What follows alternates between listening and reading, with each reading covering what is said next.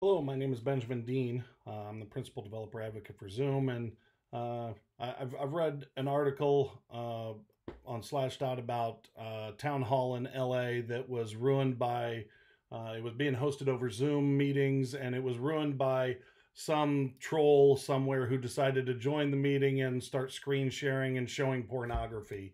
Oddly enough, I'm so used to using Zoom in a business sense where I'm always with trusted people in meetings. You don't think about those things, right? You don't think about bad actors coming in, but there's lots of people out there who are extremely immature and they want nothing more than to ruin your meetings. So what I want to show you today is how to host G-rated meetings with Zoom for like public audiences.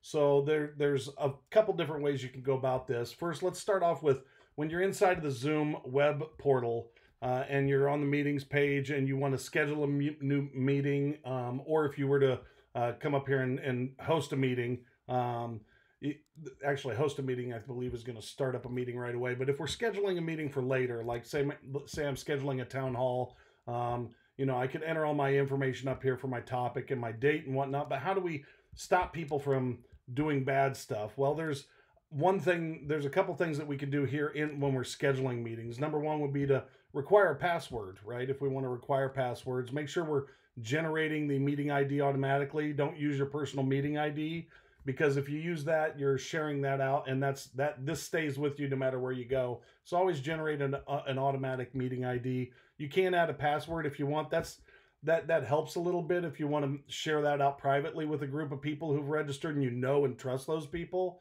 But if you don't, you can keep that off, and I'll show you guys how you can disable that or disable other features of Zoom to stop the trolls. Don't feed the trolls. Number one is going to be disable. So participant video, make sure it's turned off. So make sure you turn off the participant video. Also mute participants on entry. So keep everybody.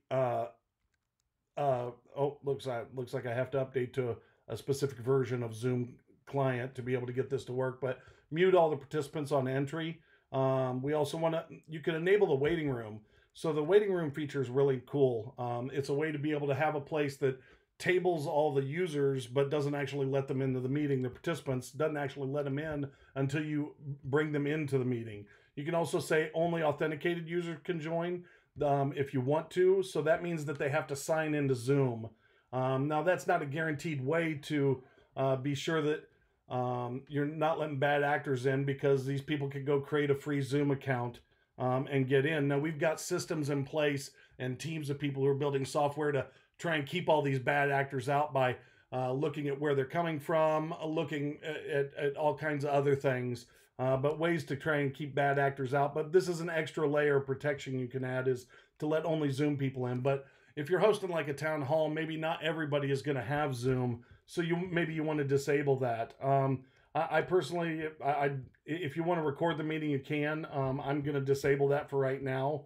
I wouldn't enable join before host unless you have enable waiting room on, because otherwise people could come in and start doing things in your meeting, like sharing their screens and sharing pornography, for instance, or other bad things. So those are some of the features when you're scheduling a meeting. I'm going to go ahead and cancel this. But really it comes down to when you get in the client. That's where you get the real control over this. So let's go ahead and let's go over to Zoom real quick. There we go. We're in Zoom. And so we're inside of the Zoom client right now. And this would be what we would do as a host. So either if we click join a meeting, if we have one in our list, or we want to start the meeting up if it's in our list, or if we want to schedule it here, you're going to see the same features that you're going to see inside of the schedule a new meeting. So those are the same for the schedule. But if we're actually in the meeting, let's see what that looks like. So when we start the meeting, let's go ahead and we'll join the computer audio. Now let's say we had a scheduled town hall and we had set up the waiting room. Now everybody's in the waiting room. I'm in the meeting, but nobody can get in just yet. So what are some of the things we can do right here? Well, the number one thing we can do is let's go into screen share, this little flyout window, and go to advanced sharing options. And we want to say only the host can share. So don't let all participants, only the host can share their screen. This gives us control so that now we know that nobody else can share their screen. Now, what about people who, like when I was hosting my Dungeons and Dragons meeting or game night last Friday, this person came in, started showing their screen. When I disabled that, then they started saying a bunch of derogatory words over the audio. Well, what we could do is we can go over here and let's open our participant list up. And inside of here, before you start the actually kick off the meeting, invite people in, you can click on mute all. And when you do that, there's a checkbox here that says, do you want to let participants unmute themselves? And we'll say no.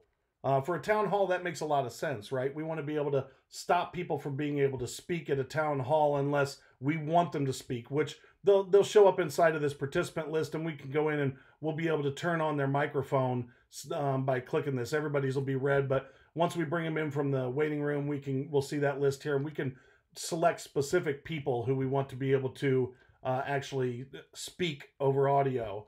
There's one other place a lot of people don't think about where people can do things that, the trolls will come in and try and ruin stuff.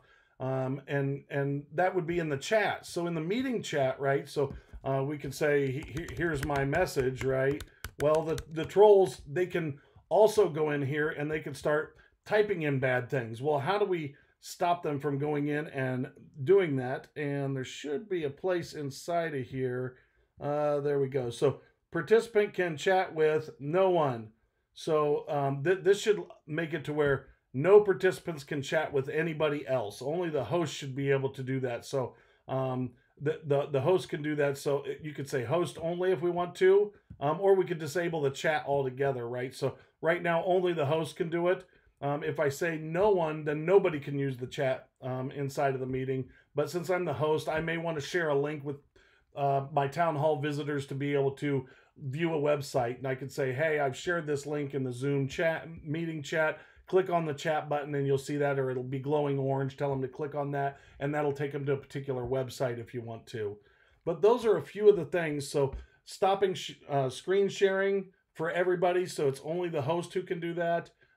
Stopping the audio by muting everybody, so mute all, and then disabling chat. So when you go into the chat window, go inside of there, and participant can chat with no one. So don't let anybody chat in the meeting. And at that point, then that takes care of the in-meeting controls. But before the meeting, make sure that you're enabling the waiting room. Make sure that you disable participant videos so the participants aren't showing videos automatically. And then, the other features that I shared with you. But that should help you to have a G-rated town hall or a public meeting where you want to let Zoom meeting be the vehicle for conducting that. So hope this helps. We'll end this meeting because we're all done here. Hope this helps. And happy Zoom. Code happy.